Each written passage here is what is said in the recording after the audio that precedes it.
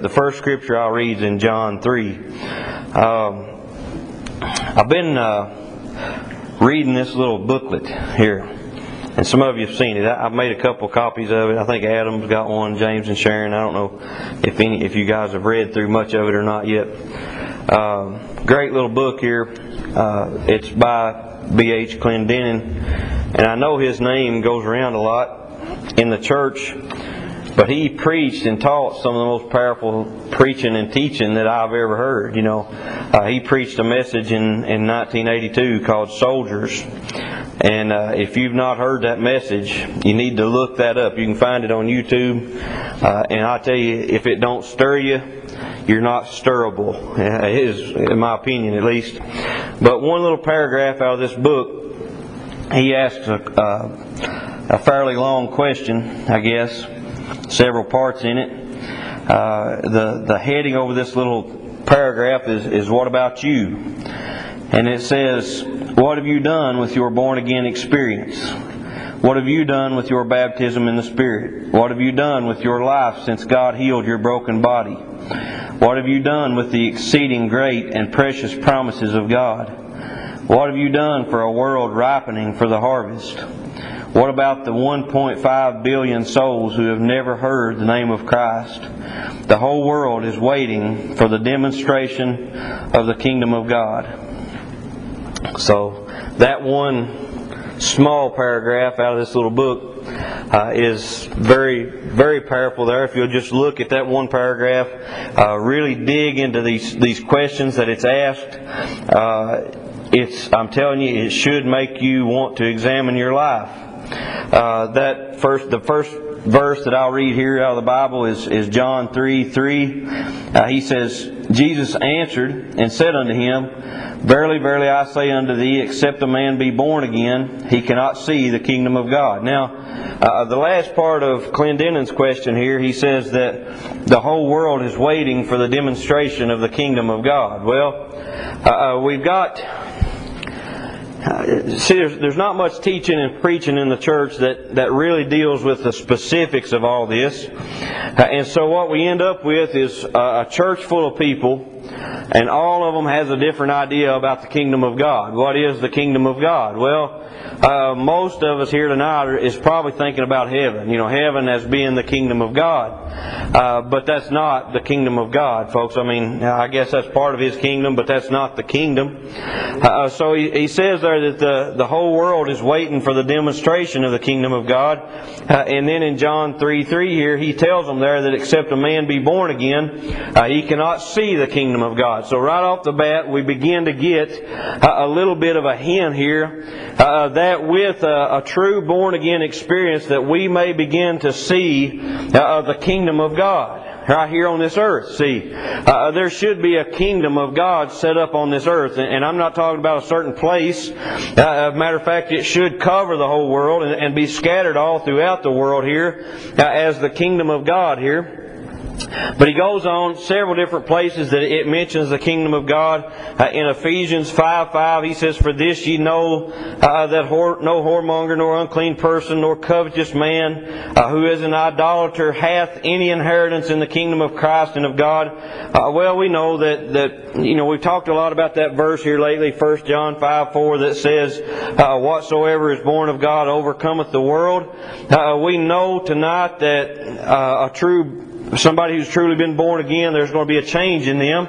And we've preached here Sunday night about keeping that free man free here. And Paul said, "Who shall deliver us from this body of death?" And we covered that a little bit, how that he was talking about the punishment of the Romans there, where they would actually tie a dead body to you, and you would carry that dead body until the stench and the disease and the corruption from that dead body actually killed you also. Well, we see that in the Scriptures here we can see kind of examples of that. We see an example of that when the Bible talks about the dying of the old man, the burial, the resurrection, course of a new man, and all this kind of stuff. We see example after example of that throughout the Scriptures, where this body of death, this old man is supposed to die, but he's not only supposed to die, he's supposed to be severed from that new living creature. Now Christ said, He said, I'm a quickening spirit, and what that means tonight is that He's going to bring life. He says, I've come to bring life and life more abundantly. That was His whole purpose. But how does He bring life to something that's already alive? Well, He brings a new kind of life, and I know you guys are sick of it probably, but every time I get to talking about this, I think about that man who sat in that motel room up there in McKee, and this man, maybe some of you have not heard it, God puts it on my heart for some reason, but this man, he was sitting there in a motel room and just in McKee, if you can imagine this, and his wife had run him out of his home. He had nothing, folks, except for the truck that he was driving outside and what clothes he could carry in that truck, just in that little motel room. And me and Brother Bernard Thomas went in there to talk with him that night, trying to witness to him, and invited him to church and all this. And a lot of times we sell God short by just inviting people to church. You see, our witness should be much more than, hey, why don't you come down to church on Sunday? Our witness should be much greater than that outside the church. We should convict people when we're outside of the church. And I'm not saying condemn now, I'm saying convict. And there's a huge difference. We should convict people because they should see something in us that they actually want to have. Lots of Christians tonight, you know, I say this a lot, but you look at them, they got a face longer than a mule, folks. I mean, they're miserable, they're bitter, they're sad, all this kind of stuff. They don't know the joy of God, and yet they claim to know God. And I don't know tonight that we can fully know God without knowing the joy of God also. He said that He would give us joy. I mean, that is one of the very fruits of the Spirit tonight, is joy. It looks like we're going to preach, I guess, tonight. But He says... but this man in the motel room, he says, you know, when we invited him to church, he said, you know, Sunday's just been another day to me all my life. I've never went to church. He said, I've worked 7 days a week. And he began to tell me all the things that he had. He said, I've bought farms and tractors and bulldozers and trucks. And he began to name all this kind of stuff. And I'm telling you, it was a great big list of things that he had. But as he sat that moment, all he had was a pickup truck and a few clothes in the dresser drawers of a smoky motel room in McKee. And I just sat there and I let him finish all that he had to say. And it's just like God spoke to me and gave me a word for him there. I said, you've never been satisfied though, have you? And he dropped his head and tears began to run down his cheeks. And he said, I've never been satisfied. And I said, that's because there's part of you that's dead. It's never been brought to life. You see, that part is actually born dead in us and must be brought to life by a quickening spirit, which is Christ, of course. But he tells us there that none of these people who have not overcome the world is going to go. Folks, that's because they've never been saved to begin with, or that's my belief. 1 Corinthians 6:10, he goes into nor thieves, nor covetous, nor drunkards, nor revilers, nor extortioners shall inherit the kingdom of God. 1 Corinthians 15:50, he says, now this I say, brethren, that flesh and blood cannot inherit the kingdom of God, neither doth corruption inherit incorruption. Well, I'm telling you, folks, I mean, he goes into a great big list of things. I cut out a lot of scripture here tonight, talking about all the things that will not inherit this kingdom of God. Now, I'm laying a foundation here tonight. You guys looking at me kind of funny. I'm going somewhere. None of these things can inherit kingdom of God. And then in this verse here that I just read, 1 Corinthians 15:50, he says that flesh and blood cannot inherit this kingdom. Well, you see lots of people out here, and you see this in the churches. I mean, it's rampant in the churches. People who are trying to serve God out of the flesh, out of what they know to do. Well, you know, it's time to do this, it's time to do that. That's what's on our schedule. That's what we got to do. You know, tonight we walk in here, there are not many people here. Trust me, you can have church with this number tonight. If you couldn't, we'd have had to wait 6 or 8 months to ever had the first service after we started coming down here, because there wasn't 7 or 8 people here when we started, folks. I know you can have church like this if everybody would get into one mind and one accord here for God. Now, lots of people in one mind and one accord, but they're wanting to go home. I'm talking about for God. I'm talking about get our minds fixed on the Lord tonight and all that He's done for us and the price that He's paid for us. Get our mind fixed on God tonight. Listen, He tells us none of these things are going to inherit. Flesh and blood cannot inherit. If we're serving in our flesh tonight, if we're serving out of this mind is carnal, folks. This mind is, God don't save the mind, in case you didn't know that tonight. He saves the soul. Our mind is always carnal. It's always fleshly. That's why we must serve and be led by God. And we can't serve out of the flesh and blood tonight. The flesh portion of us. You know, lots of people, they got the itinerary, they got the schedule, they got the program. They'll hand it to you as you come in the door. Sister Bertha's going to sing this song. Brother so-and-so will sing this song. This will last 28 minutes. After that, the pastor will get up. Here's the scripture that he's going to read. Here's the outline of his message. All this kind of stuff. At 12 o'clock, you will be on your way out the door. All that kind of stuff. Folks, there's people serving like that all over this country. There's preacher after preacher preaching nothing but worldly gain tonight. That is nothing tonight except for the flesh trying to serve God. I'm telling you, God never promised you a bed of roses. He never promised you a pocket full of money, any of those things. Some man said, talking about a TV preacher, he said that he went down and he cast the spirit of poverty out of somebody.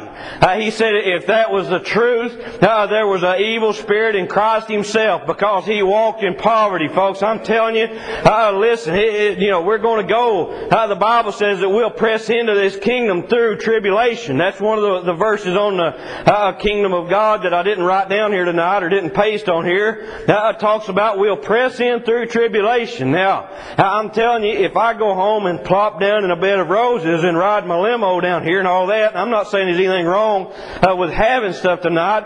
I'm just telling you, God don't promise you all these things, folks. Listen, God don't, I'll give you another Clinton. He says God don't make you happy by giving you things. God makes you happy by giving you Himself. That's what should make you happy tonight, when God gives you of Himself.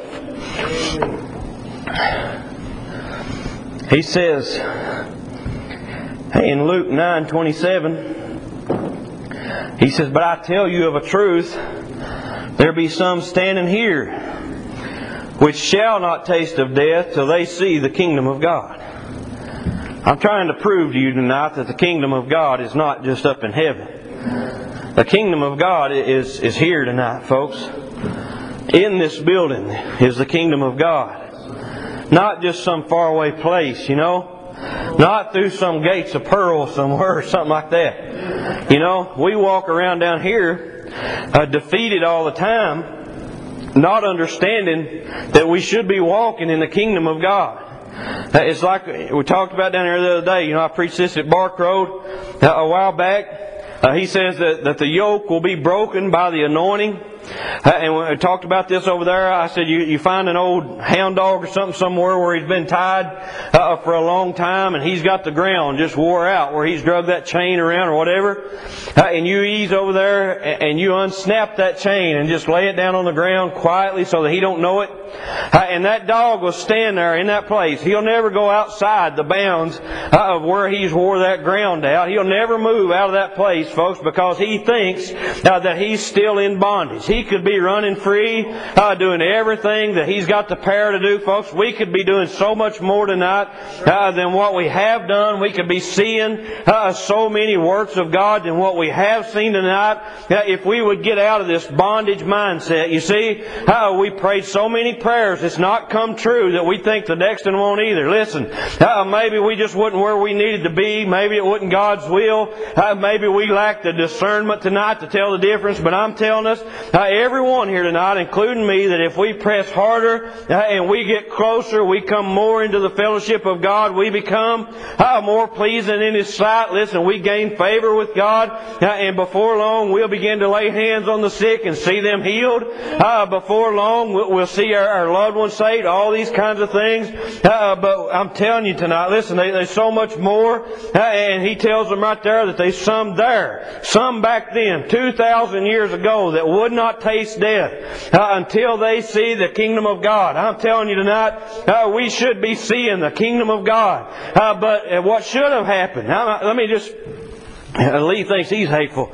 I'll tell you what should have happened tonight. As time went on, this kingdom should have grown stronger and stronger and stronger all the time. If people 2,000 years ago could see the dead raised, we ought to be able to walk into a cemetery somewhere and see them all come out, folks. I'm telling you, we should have more power today than they had then. But because we've compromised, because we've turned our back on all that God's told us to do, because other things and unbelief have entered in and taken the place of the things of God, we're in a weak church now, folks. I'm not talking about Red Lick. I'm talking about all across this land and world tonight. We serve in a church that has no power. We lay hands on sick that don't recover. We pray for lost that don't get saved. Has God fell short tonight? Has He grown weak? Absolutely not, folks. It is the church tonight. Now, I know I preach to the church all the time, but who's here tonight but the church? You want to see me preach to lost people, drag them in here kicking and screaming? I'll preach to them to my heart's content, folks. But as long as it's the church, the message will go to the church. And what we need to do now to see this kingdom come into effect tonight. Amen? Amen. He says in Mark 16:15, He says, and He said unto them, Go ye into all the world and preach the gospel to every creature. Go into all the world and preach the gospel to every creature. Well, it asks in that book, what about the 1.5 billion souls that have never heard the name of Christ? What about them? What have we done? Sent $300 to Josh Hamby, you know? Woo! Amen. We're making a difference in the world. You know? Listen, brother, I put $5 in there. I'm making a worldwide difference. Oh, you are. I mean, I won't take away from you $5 or whatever you put in. But what if you was one of those 1.5 billion that had never even heard of Christ? Never even have been given an opportunity, folks. Then how valuable would this work be all throughout the world? You say, I can't get throughout the world. I don't have the capacity to go where people have never heard the name of Christ. Don't lie to me, folks. Don't lie to me and don't lie to God. You don't have the ability to walk up and down the road in your neighborhood. You say, everybody in my neighborhood already knows. Don't take that for granted tonight. I went to school, you know, of course, up in Jackson County there. And you think everybody knows. We was in high school. And there was a boy there that I had known. I didn't know him well, just known him all throughout my life, which I was lost anyway. You know, I didn't know up from down. But somebody came to me and said, this boy has never seen a Bible in his life. I'm going to bring him one, they said. I was like, he's never seen a Bible. They said he has never seen a Bible in his life. He lived within 2 miles of where I live right now. And had never seen a Bible in all his life, folks. You talk about a people that's ripe for picking, folks. You talk about a people that would love to know They might be on your street. You know, you might not have to go to Indonesia. You know, you might have to just walk down your street. You know, when you get all of them, hey, walk to the next street over. Go somewhere else. You know, I don't know. Like I said, the outreach has been on my mind lately. We've got to start going outside these walls and doing a work. I know we've needed to stay in. I know that we've needed to soak up all the teaching and preaching, all the strengthening, all the feeding, all that God has done for us. I know that we have needed that so bad. But listen, I'm telling you, it's time we go outside the walls. It's time we organize something. We start an outreach. We start helping people somehow. Even if it's just presenting the gospel to them. Even if it's going to a Dollar Tree somewhere, folks, and buying a stack of dollar Bibles and handing them out to people that don't have them. Listen, we can do more than we've been doing, but we don't. And that's why we don't see the kingdom of God like we should. Oh, listen. Everybody's got excuse. Everybody's got reasons. It's so hard. I got all these problems, all this kind of stuff. Listen, how many of you tonight, and me included, how many of you tonight lose our tempers, you know, hit the old thumb with a hammer and you throw that thing over the hill or something like that, have to go find it later, you know, you can't drive a nail without it, whatever it is, but just, it don't take nothing to discourage us and beset us. It don't take anything till we're ready to cuss somebody out, chew them out, tell them what a bad day we've had, something like that. If you remember just a little while back, I showed the church a picture of a dying child, folks. He was trying to crawl to a place to find food, and a big vulture sitting there waiting on that child to die. Listen, you think you got problems tonight. You've just not seen the rest of the world, folks. I mean, we need to be doing more than we've ever done before. And to be honest, the church probably does less today than it's ever done throughout the history of this world. Throughout the history of the church. It's so hard. Oh, I got so much going on. Listen to this. In Acts 16:23, he says, "And when they had laid many stripes upon them, they cast them into prison, charging the jailer to keep them safely, who having received such a charge, thrust them into the inner prison, and made their feet fast in the stocks." Paul and Silas. They're in prison. Alright, let me just be clear about this. They are having a bad day, okay? At least by our standards, they're having a rough day, alright? They've been cast into prison. And it's not like the jails that we got, folks. I've been in the jails that we got. You go down there, they're sitting there in our air-conditioned room, watching television and being fed good and all that kind of stuff. These men were not put into jail like we have. They was thrown into a place with rock walls, probably straw on the floor, probably filthy, chained, their feet in stocks. They was having a bad day, alright?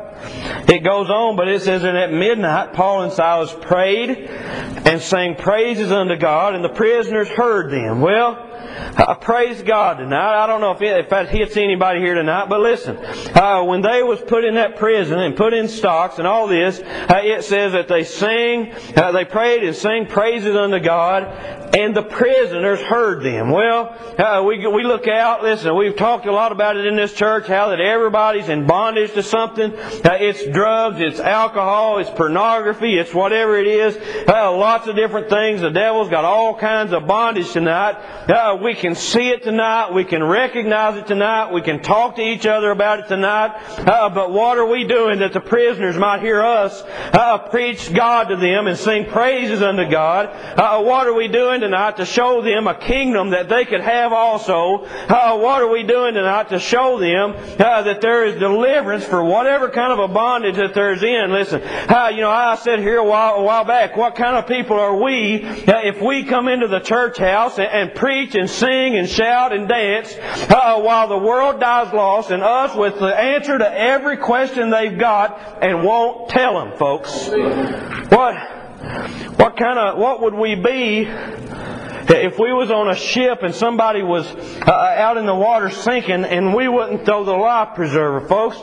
Would we not be murderers? Do you know that one of the works of the flesh is murder? If we let people die a death and spend eternity separated from God, are we any better than a murderer?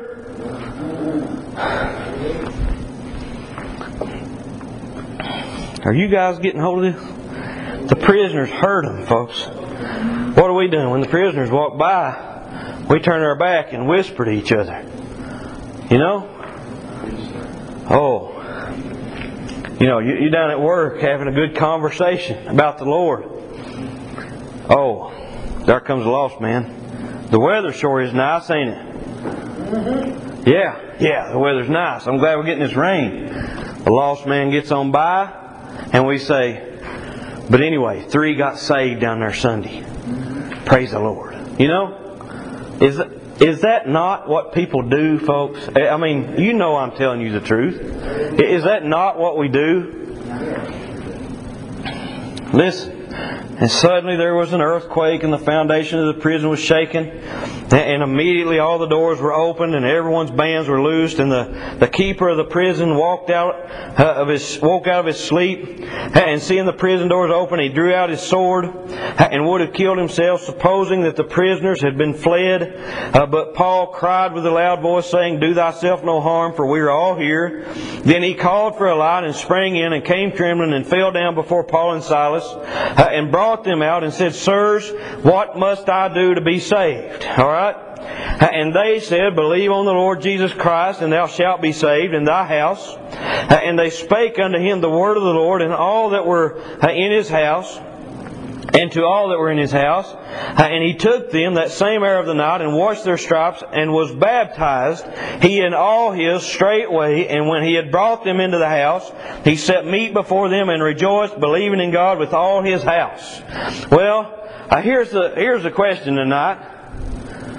Is what difference are we making? Anybody know about John Wesley? John Wesley, I didn't know this till Josh Hamby said it down here the other night. John Wesley had a horrible wife. Horrible. I mean, they hated each other. One man walked into their house and she's dragging him around the house by the hair of his head, folks. I read up on this some after I heard Josh talking about that. And Sharon's looking over here to see if Roseanne's over there. If John Wesley could make the difference that he made with a horrible wife, I should have been around the world 10 times by now with a wife that supports me. You know? You guys don't tell her I said that. Her head will swell off. No. Listen, John Wesley, though, he had a horrible wife. And I was reading up some after I heard Josh say that. I was reading the history of it and stuff. And some of the letters that John Wesley had wrote to his wife. And one of them said, "What difference would it make to any person in this world if you died right now?" Now, this is the kind of love they had, you know. What difference would it make if you died now? Well, that's incredibly harsh tonight, I know. But ask yourself that question tonight. What difference would it make to anybody? I know your family would miss you, stuff like that. I'm not talking about that. I'm talking about to this kingdom of God. What difference would it make if you died right now? Would there be one more person die lost if you died right now? How much difference have we made, folks? You know, me and Lee was talking the other night. I said, you know, sometimes you look back and you wonder, have I even made a difference anywhere? Well, of course we have. You know, James talking the other day about his boss being sick, his boss's boss being sick. See, I was paying attention, James. And they asked for James to come and pray. And his boss asked him, "Did you pray?" And a teacher over there calls him, what is it? The godly man? The holy man? He's making a difference, you see. People are seeing his witness. His light is shining in the place he works. And no doubt a lot of days he's there and thinks, I'm making no difference at all. But he is, folks. That's getting a hold of somebody. Somebody is seeing that light and that witness. But I'm asking the rest of us tonight, what kind of a difference are we making? You know? Are we so wrapped up in everything that we got going on. Oh, I had the worst day at work. Oh, this has happened. Oh, I've had a little bit of a cold. My nose been stopped up all week. Whatever. I've had all these things coming against me.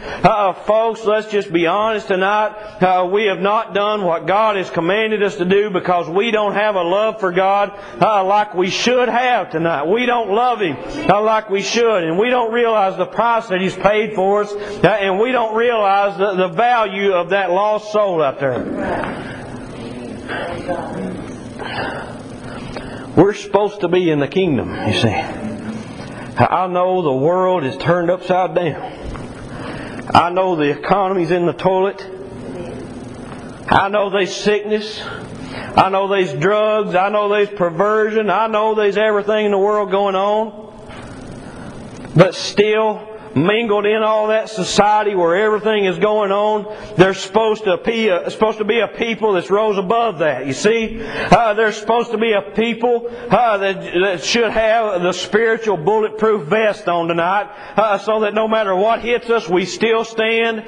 So that no matter what comes our way, we can still show the joy of God tonight. So that when the world comes against us, we can say, "Look, world, fight all you want to, do your best." Because I'm not going to fail. I'm not going to turn my back on an almighty God tonight. I'm going to stand because He that's within me is stronger than the one that's in the world. What am I tonight if I can't overcome the world? Amen. Amen? Am I not just the world if I don't overcome the world?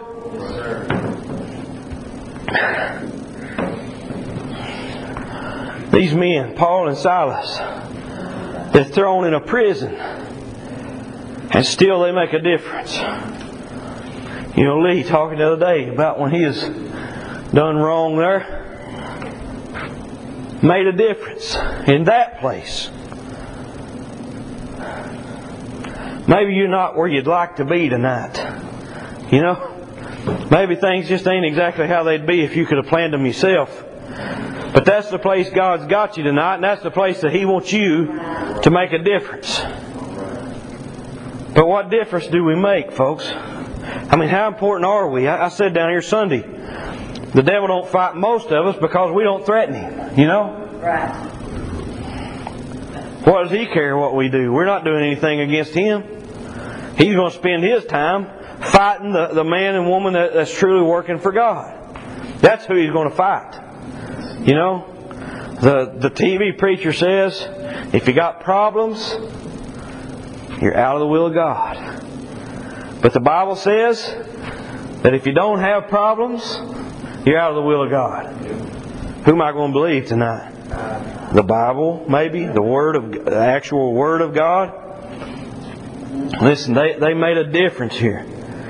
You read over, I'm trying to hurry, I know you guys are looking wore down, but Acts 5:15, he says, insomuch that they brought forth the sick into the streets and laid them on beds and couches, that at the least the shadow of Peter passing by might overshadow some of them. Well, we talk about that all the time here in this church.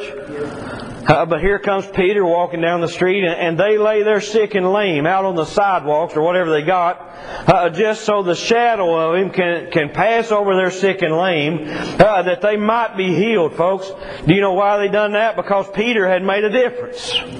Because he had left such an impression on people. Because he had the power of God abiding in him so strong. You see, I know everybody here is probably thinking right now, but Peter denied Jesus. Yeah, he did, and he learned a valuable lesson and never done it again, folks. Listen, but because he was not willing to compromise, because of that valuable lesson, because he wouldn't deny Christ anymore, folks, because he was never willing to give in no matter what the world threw at him, he was able to make a difference. He was able to leave such an impression that people wanted just his shadow to pass over people. Listen, Acts 8:12, it says, but when they believed Philip, preaching the things concerning the kingdom of God, and the name of Jesus Christ, they were baptized, both men and women. Well, it don't say nothing about them being baptized while they was trying to figure out whether or not to believe Philip. It don't say that, does it? What's it say?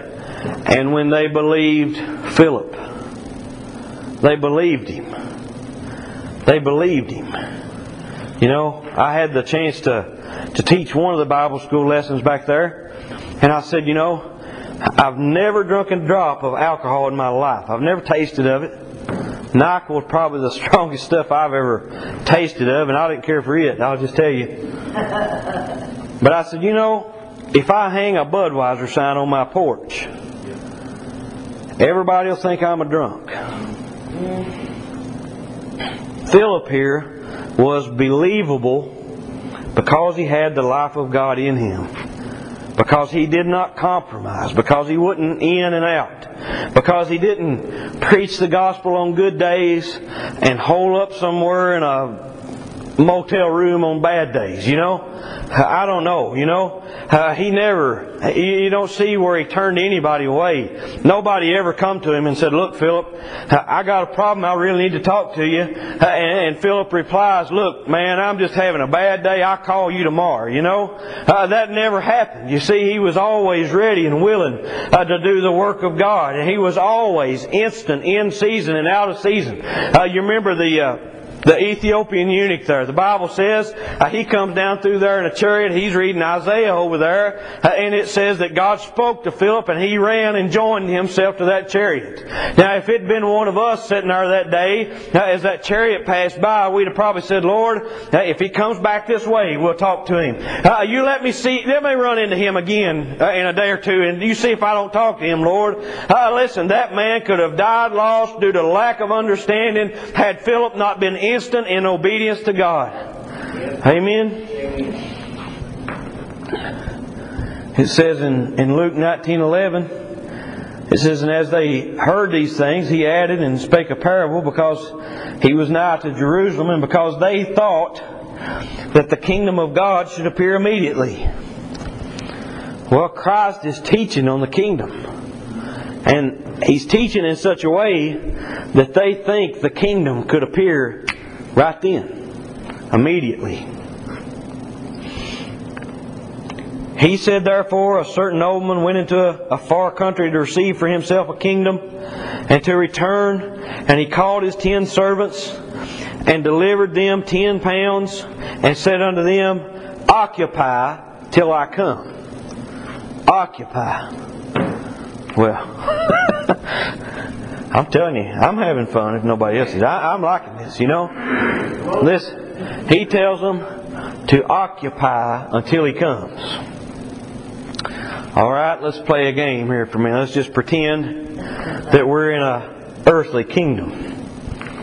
Say we're in the kingdom of Red Lick. And there's a king of this kingdom, obviously, or else it wouldn't be a kingdom, right? Everybody catching on to that? Well, let's just say, for example, that our king of Red Lick runs over to Richmond to the grocery store. He's gone from his kingdom, alright? Is it still a kingdom while he's gone? Absolutely. He's still the king. Whether he's sitting smack dab in the middle of it or out of town somewhere, he's still the king, and this is still a kingdom, folks. He tells us to occupy till he comes. What are we supposed to be occupying tonight but the kingdom of God? We're supposed to be occupying a kingdom here on this earth. We're supposed to be showing forth a peculiar people, people not like everybody else. Listen, I know everybody else is miserable, but I'm telling you what, tonight, they've got good reason to be miserable. You see, they're lost and undone. They don't know God. They might serve some false god. I don't know what it is tonight, but they're lost no matter how you weigh it tonight. They don't have anything to look forward to, and they've got good reason to be miserable. What's your reason? You know? What about you? That's what I know I'm preaching out of a little book here tonight, but that's the title of his chapter here, which is one paragraph. What about you? What's your reason tonight to be miserable? Listen to this. I'm about done here. Luke 23:50, he says, and behold, there was a man named Joseph, a counselor, and he was a good man and a just. The same had not consented to the counsel and deed of them. He was of Arimathea, a city of the Jews, who also himself waited for the kingdom of God. This man went unto Pilate and begged the body of Jesus. He says that he waited. He waited for the kingdom of God. You see, he's probably one of the ones that was standing when Jesus said, some of you won't see death until you see the kingdom of God. So he's waiting. He's waiting. Waiting for this kingdom.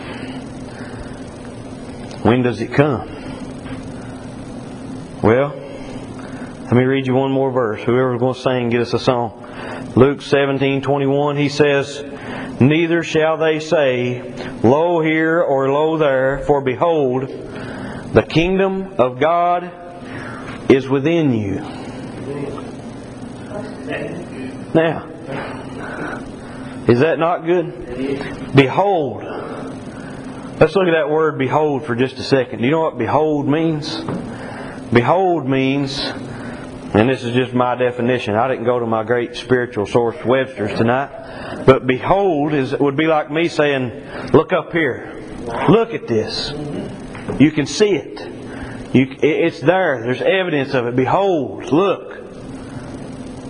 Behold. The kingdom of God is within you. Where's this kingdom tonight? Is it far away up in heaven? No. It's not.